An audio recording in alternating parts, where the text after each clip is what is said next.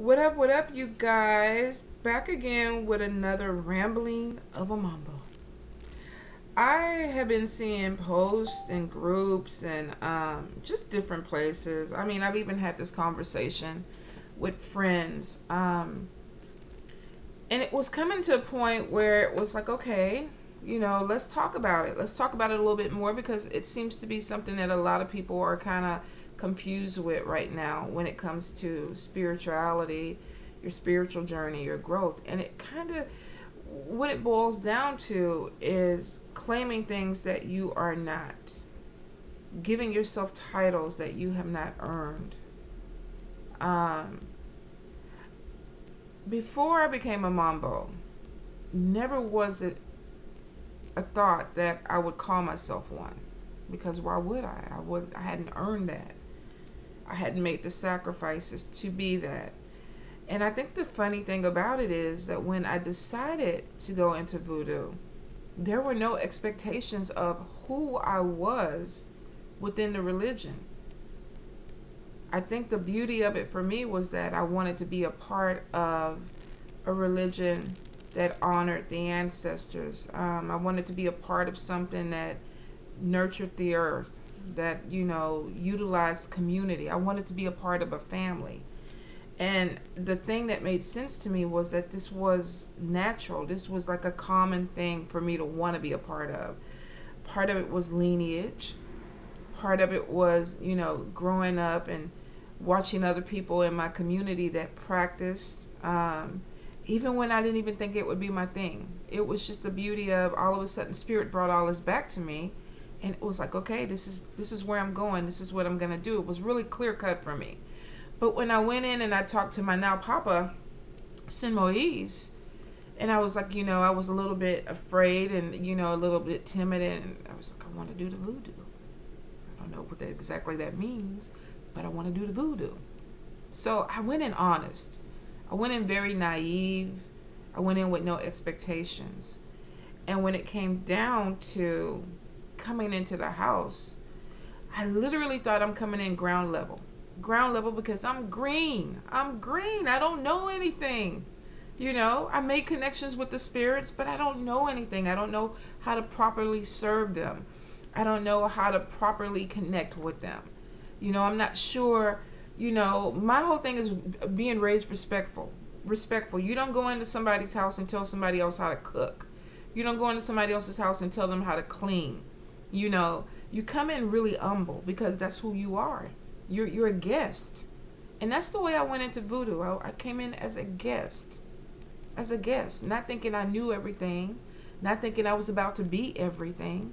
But coming in really humble and thanking the spirits for allowing me to have this opportunity to connect with them. That's the way I came into it. And I remember when he said we're going to Haiti, and I was like, okay. And he goes, yeah, you're gonna Conzo, Supuen, you're gonna be a Mambo. What? I was shocked. He goes, that's what the spirits want for you. Okay. It was a little wild, and I'm not gonna lie, I've had dreams before where Spirit told me that I would be a high priestess, and it was something that was so far off. But I was willing to take the journey to get there. I was willing to take my time and learn as I go to get there. So when Spirit is like, okay, you're here and now, I'm like, no, I'm not ready. I'm not ready. I don't think I have everything that I need to have to do this. I don't think I have everything in place to me, a priestess or a priest position is people who step out and they lead. They come through and they don't make excuses. They don't complain about things. They come in and they listen to Spirit, and that's what they do. So here I am thinking, I'm not ready. I'm in somebody else's house and I'm not ready. But then also again, that's disrespectful to go into somebody's house and they offer you something and you don't accept it. Where I come from the South, somebody offers you a plate of food, whether you're hungry or not, you accept the plate of food. That's a gesture. So to be respectful, you do it. So I said, okay, all right. This is what they want me to do. This is what I will do. And I remember going to Haiti, and I remember thinking, oh, Lord, I ain't nowhere ready for this. Nowhere ready for this. But Spirit called me. Spirit made a way. And I made the sacrifices. I made the sacrifices. It was hard, y'all. It was hard.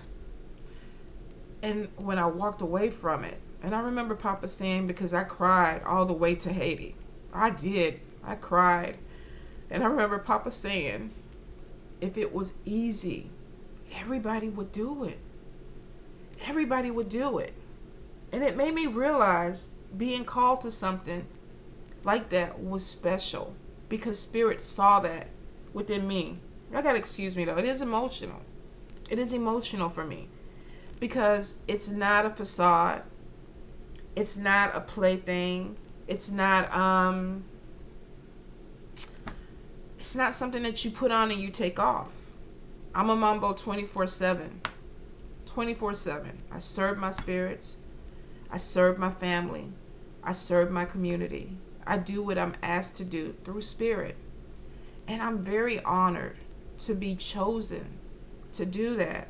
And it means so much to me. So when I go into groups and I see people say, oh, you know, self-initiation, I can call myself this, you know, I feel like the knowledge that you have should just be given to me because I want it. No, that's entitlement. That's entitlement. You didn't work the way I worked. You didn't lay with me in Haiti. You didn't bleed with me in Haiti. So why would you think that you're able to do the same thing, that you're able to have the same privileges? You don't. And there's nothing wrong with saying that. You know, a lot of people get offended. You can't tell me what my journey is. Oh, I can't. I can't. But I can tell you that when you start appropriating things that you haven't worked for, that you haven't earned, it's not right. That would be like me, and I remember a friend of mine a long time ago, we were going to church, a Baptist church, and I was wearing pants, and she goes, you can't come into my church with pants on. You have to have a dress on. And I was like, okay, all right. You know, I don't have a dress. I got to go buy a dress. And she goes, well, yeah, I'll go with you. You got to buy one because you can't, the way that you're trying to do this is disrespectful to my church, to my pastor, to my family. And I completely got that. But I get what a lot of people nowadays, this is what we're doing. We're going into people's places of worship, of spirituality, of tradition, religions, and saying, you know what, yeah, I know you got them rules, but I ain't fixing to do that. I know there's a structure to this, but I'm not going to do that because I feel like I'm above that. Well, shit, if you're above that, then you need to be creating your own shit, right? You should have your own tradition. You should start your own thing. Because the beauty of certain religions, traditions, spiritualities is the structure of it. It's the structure of it. It's not made for everyone. Not everybody can come in. You have to, first of all, I think you have to humble yourself to understand that you can't just get everything just because you see it. You can't, you know, I want a Louis Vuitton purse that's $5,000. I can't go into Louis Vuitton and just walk out with the purse. Louis Vuitton say, no, shit, you got to work. You got to have this money in your bank account to even come in my store. And if I want the purse, that's what I got to do, unless I get somebody who can get in there and, you know, zap it for me. You know, and if you can, call me up. You know, that's not right. Spirit is going to kick my ass for that. But you guys know what I'm saying. We have so many people that feel like just because it's available to me. And that's not true. There's a lot of things that aren't available to me. But I respect it because I understand that my place within that is where Spirit puts me. Not because, you know, I want to be here that they're going to just, you know, give me this. You know, when I was little, I used to want to be the Pope. I can't do that. I don't fit into that. I don't fit into the box. I don't have the criteria for that. So I can't just go to Rome, to the Vatican, and go, you know what, hey, here I am. You know, give me my cape and let me do my wave. It don't work like that. We got to understand that there's a respect. If you don't respect the tradition, how can you work with the spirits? If you don't respect the elders within that community, how can you work with the spirits? You know, this is something that I think people, they know, but I get it. You know, let's just push. Let's push boundaries and see what we can do. But it really kind of gets to me sometimes when people get in groups and it's like, well, you know what? I don't know why I can't learn what you learn. I don't know why I can't do what you do. I don't know why, you know, that this isn't available to me. Spirit they didn't give it to you. If they had, then you would have been there with me. If they had, then you would go through the things, the steps that you need to do it properly. I don't get this half-assed spirituality. I don't. I really don't. Even when I practiced Catholicism, you went to Mass, you said your prayers, you listened to Scripture, you took the blood of Christ, there was a structure to it. You know, you couldn't go in there and tell the priest, well, you know, this is not what I want to do today. Let's make it accommodating for me because I don't want to go through everything else. You know, confirmation. Confessionals. I don't want to do all that. I want to just do this part right here. You know, that's kind of half-assing it though, because you're picking and choosing what you want out of that to say what I'm comfortable with, but you don't want to do the things that make you uncomfortable. But that's part of your growth. That's part of your spiritual journey. You know, if we just were able to go and you know, I love the fetes where you get to dance, you know, where you listen to the music and the spirit is coming down and you're in awe. You're in awe. And I've never been mounted. I haven't been mounted yet. But when I go to a fete and I watch it, I'm like, oh my God, that is amazing. That is amazing. And I'm happy for the person. And I see the changes that go through their body. And it's not easy for a lot of people. But I look at it and I'm like, okay, but it's not my time yet. So I sit back and I just wait. I wait so that when Spirit does call me and when my time comes, I'm like, okay, you know, I'm here, I'm ready. But until then, I stay in my place and I observe. And you see so much from that perspective. You see a lot of changes. If you've ever seen somebody be mounted, you see the changes in the physical changes that go on with somebody, even the pain when they're coming out of it. You see that and you realize that's one of those things that you can't go from A to Z. It's really not for me anyway. It's one of those things where it's like, okay, can you walk me through it? Can we get there first? Because I respect the process of it. And I think that's the key word, respect. I think anytime that we go into something, we have to go in very humble and very respectful. We have to. It's what helps you grow. It literally makes the connection with the Spirit stronger to me, because they know that you're trying to do it properly, that you're going in the structure that is set up, that so many people have done before you. So many people have gone through these steps. So you know, when you're skipping over things, you're missing so much. You're the knowledge that you want, you're missing, because you're trying to get to the end game, whatever that is for you. You know, you have so many people that are like, you know, I want to do the spell work. I want to do the work in voodoo. I want to curse the people. You know, I want to make my girlfriend, you know, break up with this new guy, or I want to break up somebody's marriage, or, you know, I want to kill somebody because they piss me off. I want to kill them. But then you're like, okay, what law are you working with? Who you dealing with? Well, why I need to go through them? I just want to learn to work. So wait a minute. You don't want to learn the Spirit.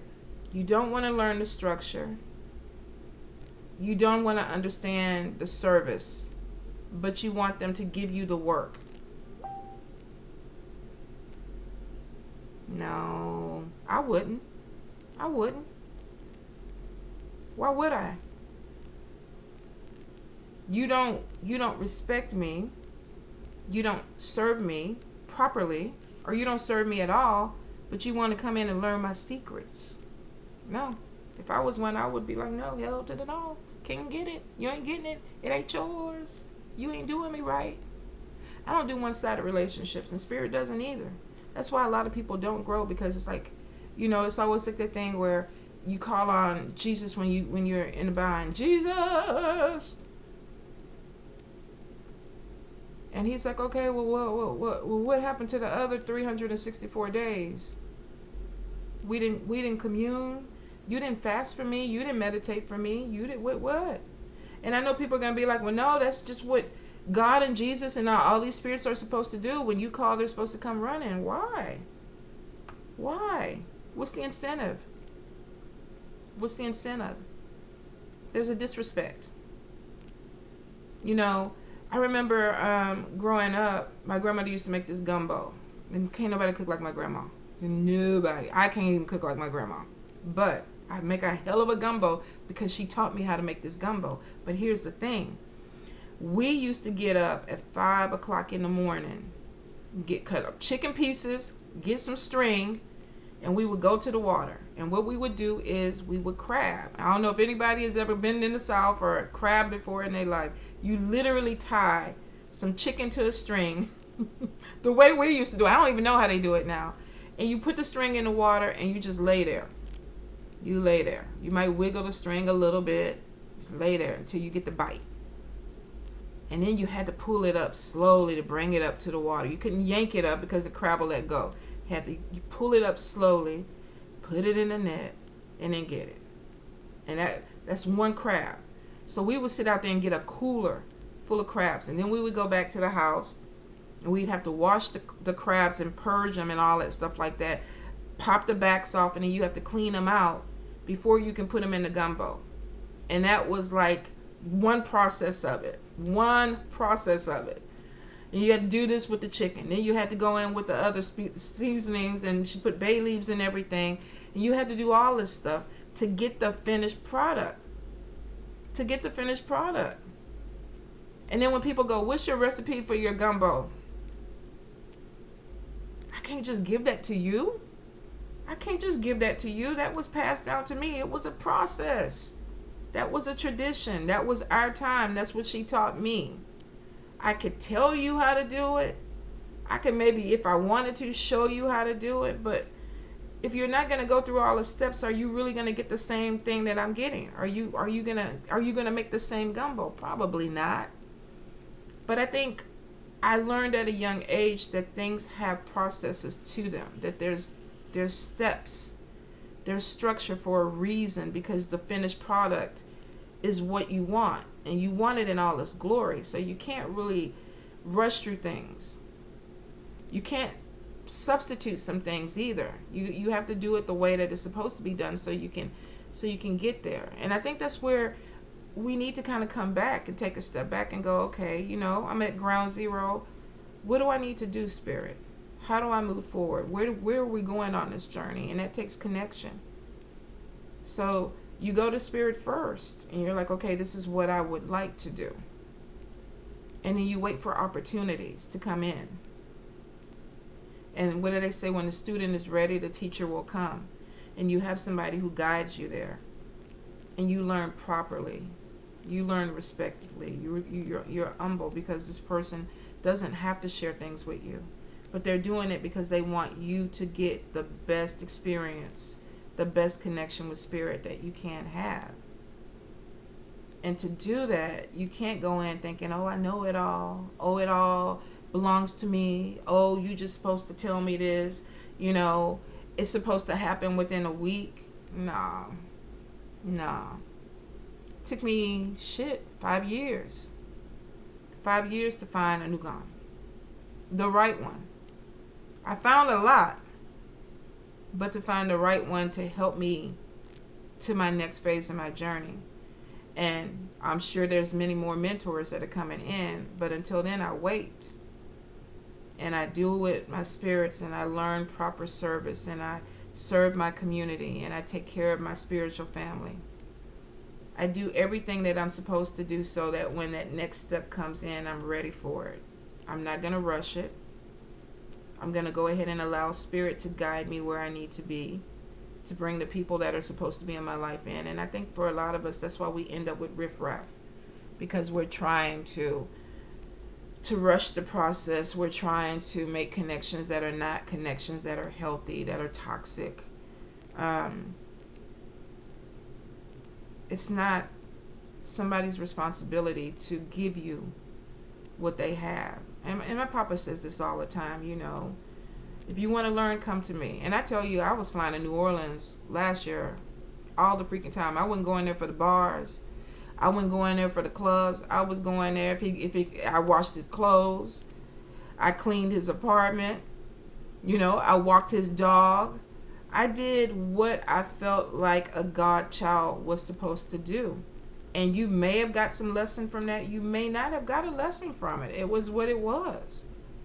But it was one of the things of properly being in a position and understanding the structure so that I could continue to grow. And it actually makes me a better Mambo, because it makes me realize that there are steps to this process that elevate me, that help me evolve, so that I'm not the same person this year that I was last year. And then next year I'll be different. And it's because of Spirit guiding me, bringing people into my life, my elders giving me, you know, knowledge to evolve. And it doesn't have anything to do with spell work or anything like that. I think if you're coming into voodoo or certain practices just because you want the magic of it, you got to be realistic with the spirits that you're working with. Some will do that, but then you have some that you literally have to cultivate a relationship with to get that. They'll teach you.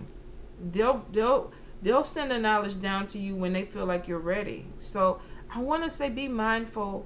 I'm not going to say, and I don't want to dissuade anybody from going into a practice or a religion or a spirituality, but I want to just say, don't go in feeling like you're owed something.